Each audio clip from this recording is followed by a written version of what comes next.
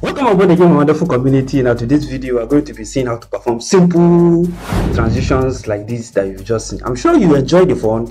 Unfortunately, the DJ had to cut it off. I think we need to take this DJ to court. If I were you can take me to court. No, he has abused our fundamental human right to. What am I going to do? Get every bit of entertainment from this channel. Look at my face, like I could have killed a lot of people. So we will not take it. We'll put it to the judge. Order. And whosoever is concerned that he must address this issue.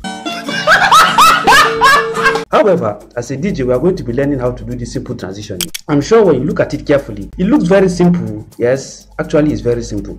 But remember, as a DJ, you must first understand those individual pieces to put before you can put up anything reasonable as a DJ. Let me explain to you why. Because you don't understand the rules. When it comes to transition, you must understand those tiny elements like the hot cue, your breaks, your cuts, your all the necessary things you can think of. It's when you understand how these tiny pieces work together that you get to see how you appreciate the entire concept of the virtual DJ mapping I'm talking about here.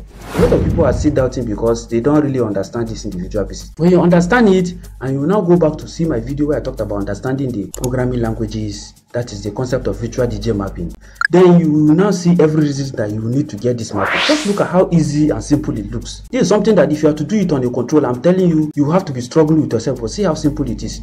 Okay, let's go into it. I'm going to be explaining the individual pieces now. You get to appreciate it.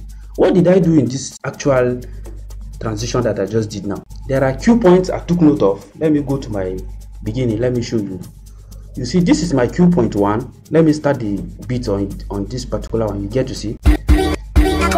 So that is where my hot cue point 1 is. This is it.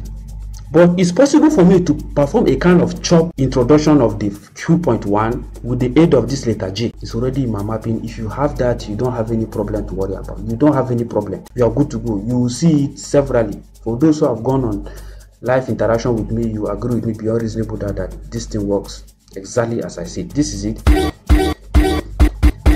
So you now see it. Then for the letter P, the next item I take into is the letter P. Remember, I talked about harmonic mixing and I talked about the issue of keys severally in the last couple of videos where you need to really visit to understand what I'll be talking about now. Every sound has a key which is in relation to the pitch that you are talking about. So this pitch or key, or even down to the concept of harmonic mixing, is a function of adjusting the pitch. This letter P takes care of adjusting the pitch of this particular track. That means it's going to be moving it off the conventional key that you know it. That is why when I press this letter P, just listen. You see, it got to a point the sound is not really making sense again. But how do you really enjoy it? Because you understand that there is a cue point that returns it to the 0 point.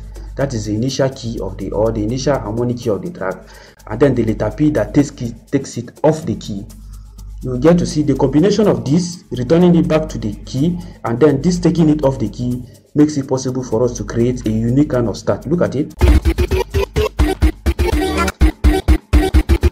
So you now see one of these brings it down, then one of these continues to shift the key of the sound up. That is how we got to bring about this introduction part of it. Then after that, the next thing you do is you now drop the track on it, which is using the letter H. The letter H will allow the track to start on that same particular cue point 1, then it flows. This is it.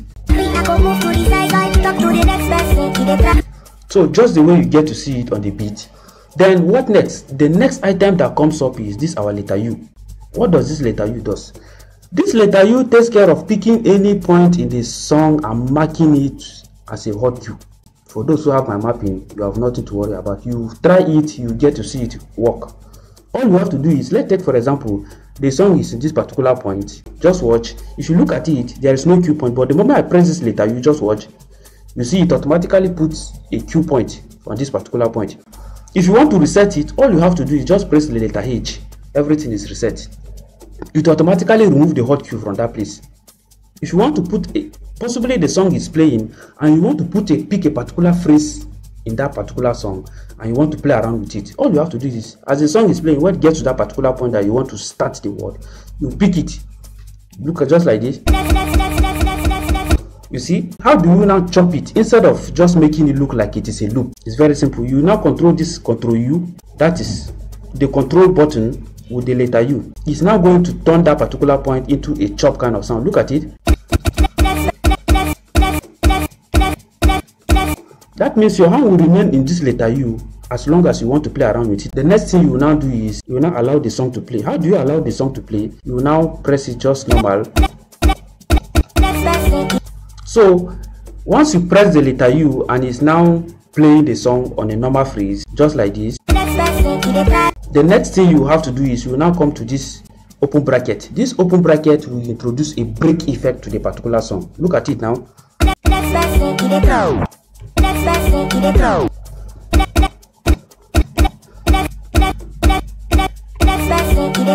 So but at the time you are going to be releasing the sound, you make sure you remove your hand from this control, because when you combine this and control U, it's going to chop the sound only. This is it. Then if you want to release it, all you have to do is just one click of this.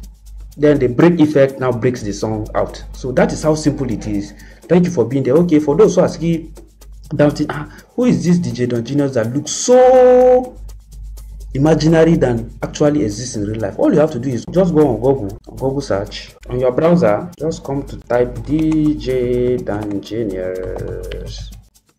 The result you have is going to be something like this. You can see my YouTube channel automatically is on the top. When you go down, you can see my Boomplay handle, you can see my Apple handle. So you can see my Amazon link. When you go there, you get to see a couple of products I have there. You can see it. You can see my online store is automatically here telling you about the drum sample. You can see my Deezer. You can see my Apple. You go down, you can see the list is endless. When you continue, you can see my Spotify handle. You can see me on FebSpot. So I'm virtually everywhere on the internet. You can see TikTok. You can see Facebook. You can see KKBox. So, and when you come to this other side, you will now see that I have a verified C panel, that is Google panel. There's nothing hidden there. So if you are still doubting, I think you have not really done justice to yourself. When you click, you get to see all other information about me here. So this is it. You can see all the necessary things. You can see my profile here. You can see SoundCloud. So thank you for being there. I believe at this point you've really understood what this mapping is about. There is so much more you can derive from this mapping. We are just touching a little part of it. I'll be bringing more as time goes on. So for those who are into it, just continue to practice. I'm sure you will get to appreciate what I'm providing here. So thank you for being there.